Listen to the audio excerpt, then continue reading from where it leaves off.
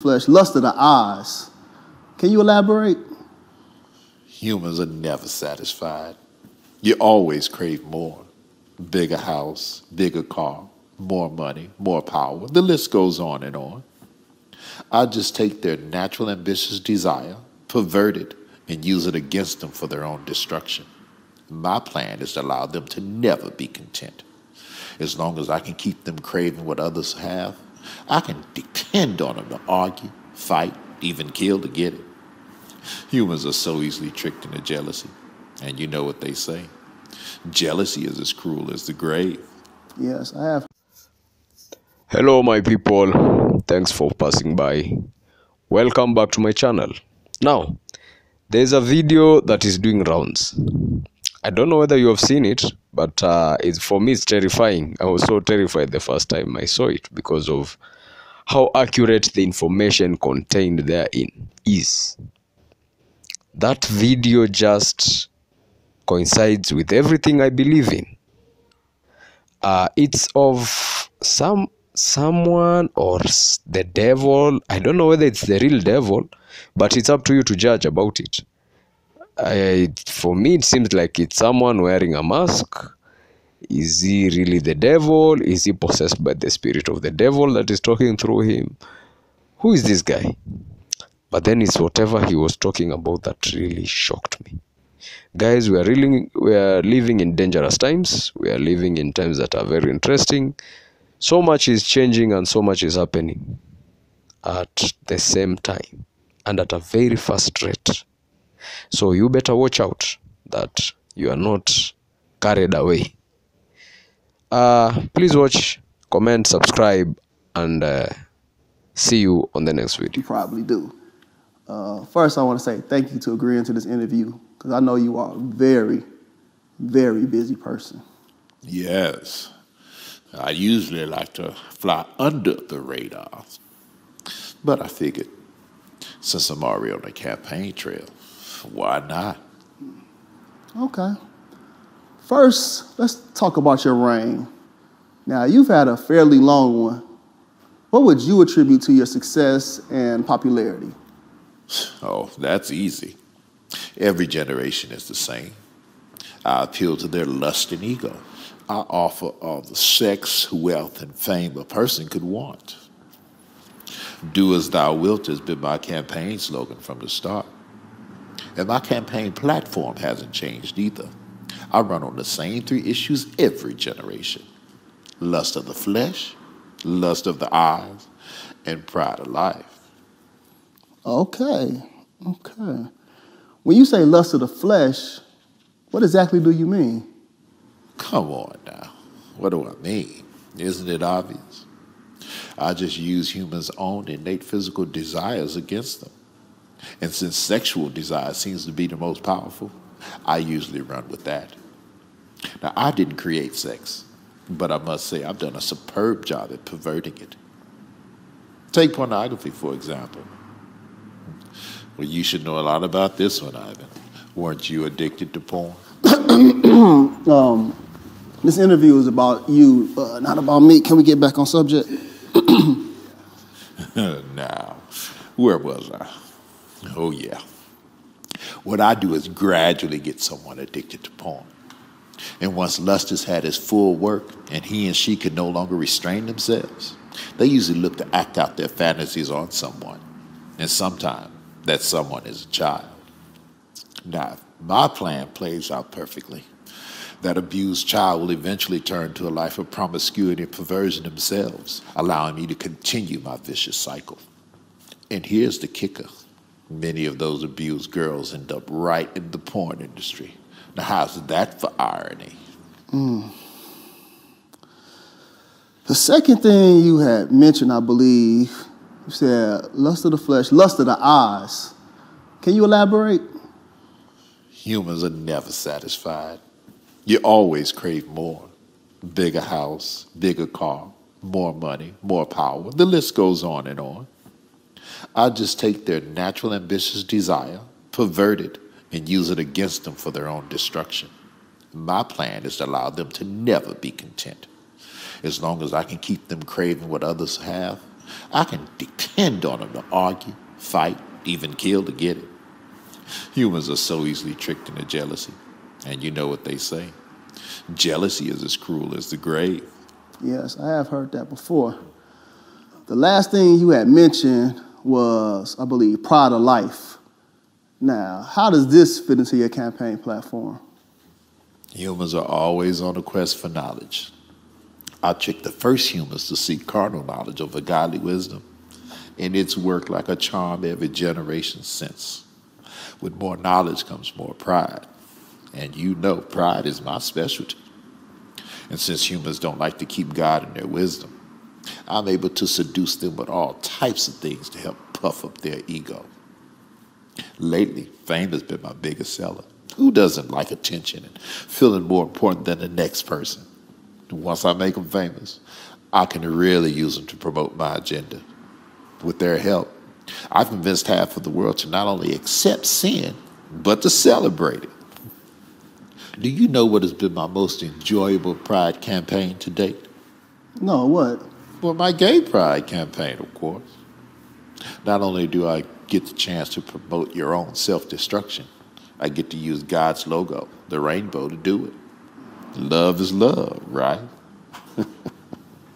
My plan not only prevents you worthless humans from reproducing, it distorts the gender roles and allows me to bring all types of chaos and confusion upon your pathetic societies.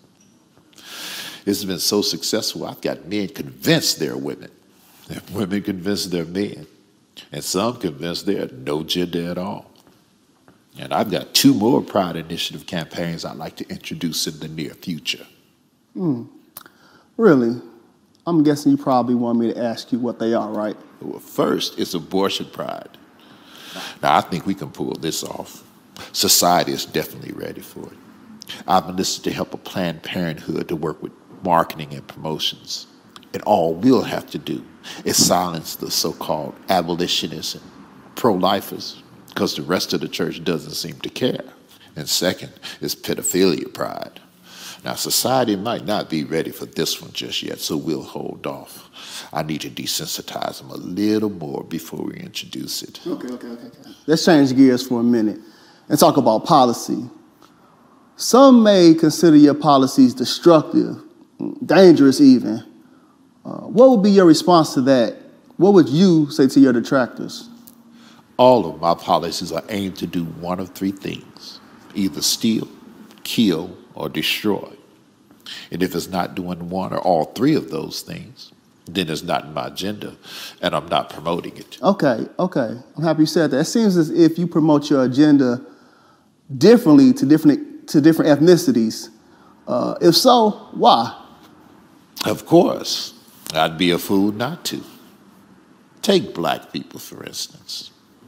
As a people, they're super spiritual, so I can't really convince them that there is no God. What I have been able to do as of late is convince them that he's not the God of the Bible. Now, I've been real successful at promoting black consciousness and Islam in their communities.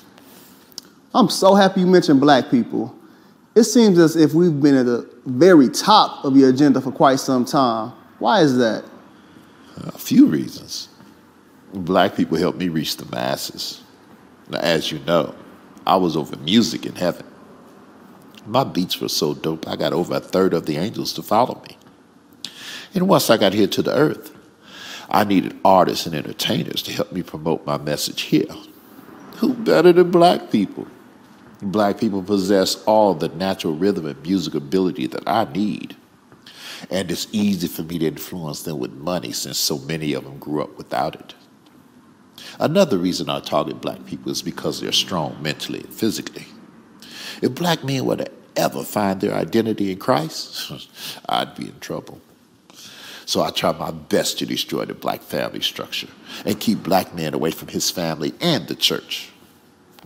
Drugs and incarceration are a couple of my more popular means. Without the head of the household present, I can become the head and influence the children without too much resistance. So you mean to tell me that your policies are intentionally racist against black people? Racist?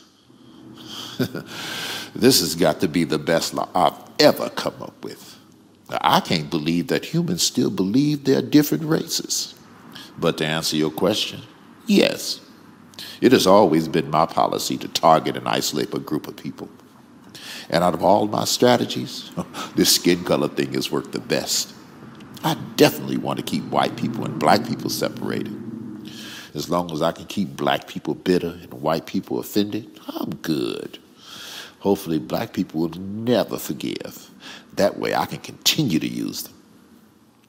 Okay, my question is, what role, if any, does your administration play in this black-on-black crime epidemic? Well, as great as my administration is, we can't take all the credit for this.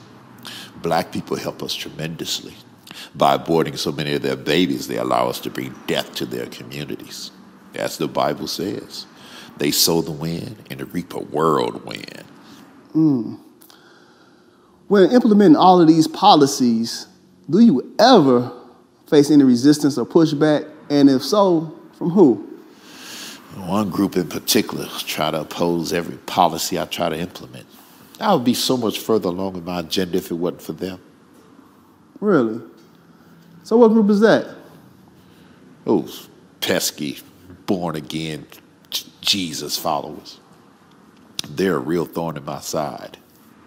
Every generation, they come together and try to dismantle one of my signature policies. Now, I've convinced half of the world that Jesus didn't exist and the other half that he wasn't divine. But I can't seem to convince them. They seem hell-bent on telling everybody about him and spreading his message. Some of them believe he's coming to unseat me in this generation. Crazy, huh? I'll tell you, those idiots are really messing with my legacy. So, Lucifer, how does that make you feel when us idiots say that Jesus possibly could be coming back in this generation to unseat you? Y'all been saying that for centuries. I just use it as motivation to get as much of my agenda pushed through and deceive as many people as possible before he returns. I think I've done pretty well. My record speaks for itself. About 150,000 people die each day, and most of them don't know Jesus. 150,000 people. Whew. Well, you know what? This concludes our interview. I want to say thank you for an open, honest, pretty frank discussion with me. Is there any last words you would like to leave with our viewing audience? Yes. I'd like to take this moment and give a special thank you to two groups of people. First, I want to say thank you to all my followers. You are the hands and feet of my administration, and we could do nothing without you. Keep up the good work, spread my message. And second, I'd like to say thank you to the divided church. I love the way you argue and use your passions to fight amongst each other. Keep up the good work. There's really no rush to tell people about Jesus. You all have plenty of time.